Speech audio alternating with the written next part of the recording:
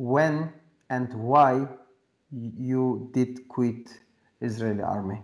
I was a captain in the Israeli Air Force. I was a Black Hawk helicopter pilot. And I realized during the second Intifada that what the Israeli Air Force and the Israeli military is doing is a war crime, terrorizing a population of millions of Palestinians. And when I realized that, I decided to not just leave, but to organize other pilots that will publicly refuse to take part in these crimes. As a child in Israel, you are being brought up in a very strong Zionist militaristic education.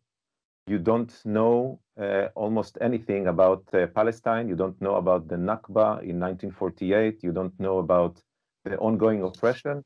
Slowly, some of us, the minority, open their eyes to see the gloom reality. And to me, one of the things was when I realized that the Air Force that I am serving in, although I was flying rescue missions, but other pilots in other squadrons were engaged in mass killing of civilians, what was called the targeted killing missions.